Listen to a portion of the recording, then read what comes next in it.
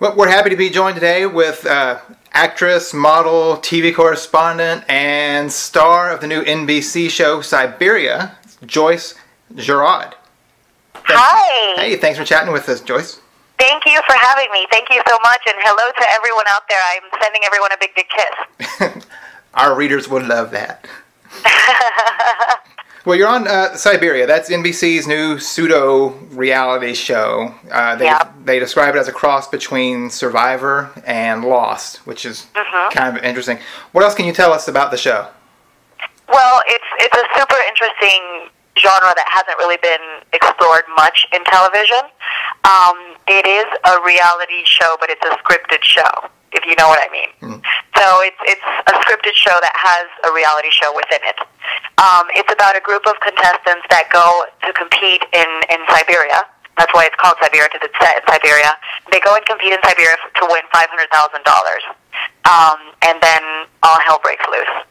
My character's name is Carolina, and the reason why she's competing is because she's just a simple girl. She's a bartender from Colombia, and she wants the money because her uncle, who is the only family member she has left, is now in need of an operation. So she wants the money so she can help him and help him survive, basically, and help him get that operation because she is in debt to everything she is because he saved her from Colombia because her parents got killed with the cartel and she was the only sole survivor. And we got to see the pilot episode. Loved it. And Thank you. Carolina seems to be kind of a peacemaker in that episode. She kind of wants everybody to get along. How would you describe your character? I mean, and what did you like most about doing that role? I loved playing Carolina. She's a very complicated character, as you'll see in future episodes. I loved her. I think she's very similar to me. I, in real life, like my friends to keep the peace and try to play peacemaker all the time. And you know, she has a voice and she doesn't let anyone mess with her, but she wants to keep the peace. So I love that about her. But as you'll see, I don't want to spoil anything, but as you'll see, she's a very complex character. It's coming up really soon. Well, now, as obviously this being a reality show, kind of like a Survivor in parts, did you watch any competition shows to prepare for the role? And were there any particular contestants that you drew inspiration from for your character? I didn't draw inspiration from any particular other contestant or one character in particular, but I did watch a lot of Survivor episodes. A lot. Like even old seasons that, you know, I watched a lot. That would be my research. Every night I'd go to bed watching Survivor episodes. So I did that just for research for my character. But Carolina is so complex and at the same time so easy. So it wasn't that difficult to play her. I actually really had a good time. The difficult part was making it authentic like a reality show. It seemed pretty successful that way, too, because we had been watching it, and it seemed like we were falling for it, you know? We kept engaging and talking about this person looks like they've got a secret, and what's going on with that person, and we just were really getting sucked in, and just like it was one of those real shows, so... Which, as an actress, I think that was the most difficult thing. You know, trying to make it as authentic because you know you're playing a person in a reality show, so it has to be really authentic. So I think that was the most difficult thing, playing Carolina. Now, as far as to keep that authenticity, were you guys able to have any improvisation at all, just to kind of keep things a little raw, or is it pretty scripted? Well, it is a scripted show. But, I mean, I'm one of the producers in the show. So, in my case, I knew everything that was happening from beginning to end, and I knew everything that was going to develop and that was going to happen, and I knew everything in the script. For our other cast members, what we did is we would give them the scripts literally either the night before or in the morning, but nobody knew how the whole plot is going to develop. So, they didn't know the season. It was kept surprise to them as well. And yes, we were able to do a lot of ad-lib and a lot of improv. But they had to first hit the script and then the ad-lib. Now, is this, you talk about this season, is this planned to be a one-season program, where you kind of plan from start to finish, or is this something that you hope might be able to work into another season, even in I hope we can work into many seasons. Let's see how the audience receives it, and hopefully it does really well, and we can just continue. Let's see, you're a two-time Miss Puerto Rico, and I was. And a former Miss Universe runner-up. We think most people probably wouldn't envision a pageant girl being a big outdoorsy type of person, but oh my God. would we be I wrong? grew up in the mountains in Puerto Rico. I didn't grow up in the beach side. Everybody thinks of Puerto Rico as this beautiful little island, and they think everyone grows up in the beach. I grew up in the mountainside, and I was a cowgirl. I was milking cows. I had the chickens. I had the roosters. I had it all. I had 1 million dogs. At one point, I had 14 Dobermans. So I'm really outdoorsy, and I grew up with only one brother, so I grew up a bit of a tomboy. I'm just not the typical pageant girl, if anything.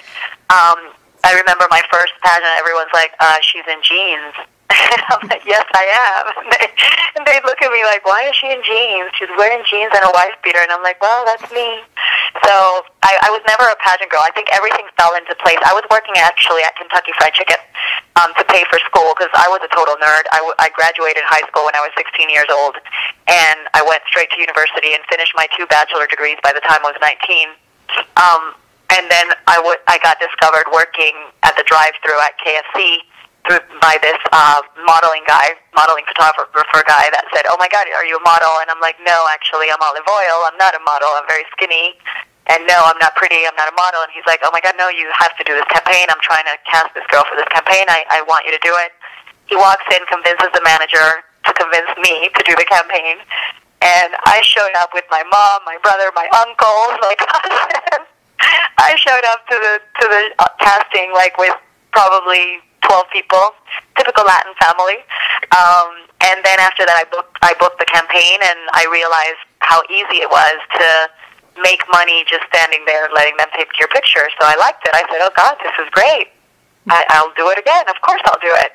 So I just kept modeling to pay for school, and then after I graduated university, I was at a photo shoot, and one of the makeup artists played Truth or Dare with me, and I said, dare, and he dared me to compete. And that's how it all started. And one pageant led to the next. And then I liked it because it was a very, very incredible feeling when you get to represent your country and people call you by the name of the country where you were born instead of by your own name. To me, that was an honor. So that's why one thing led to the other, and I kept doing so many pageants. All because you were good at selling chicken. All because I was good at selling chicken in the drive-thru.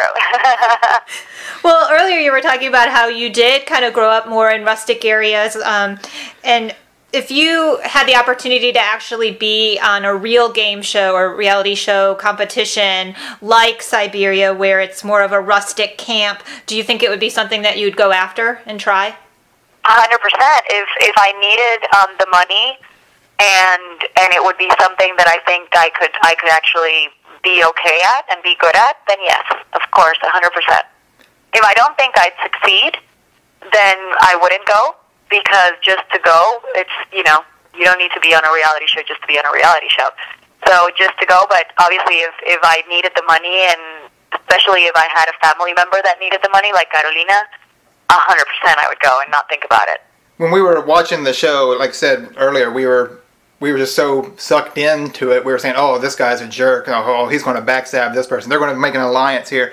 And we think that really says a lot for the writers and producers, getting us hooked like that. That's fantastic to hear. Thank you so much.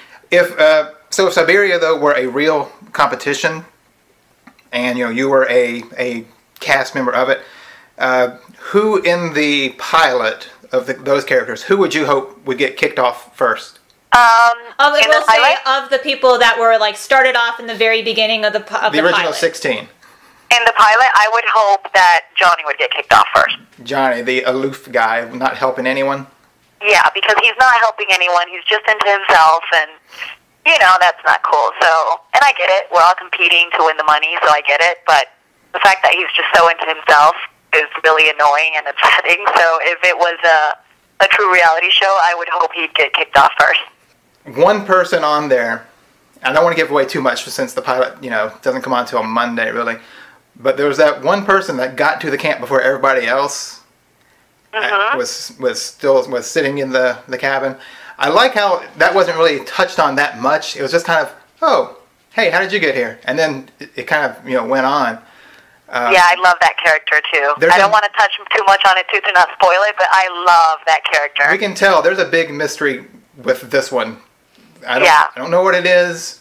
I want to know. It's really great because if you liked the pilot, you will see the show really escalates. I mean, on episode 4, things happen beyond your belief. So, and then on episode 6, it's like, oh my God, are you serious? Wow. So, if people get to the point where they get invested in the show, they will see how the show just gets better and better and better.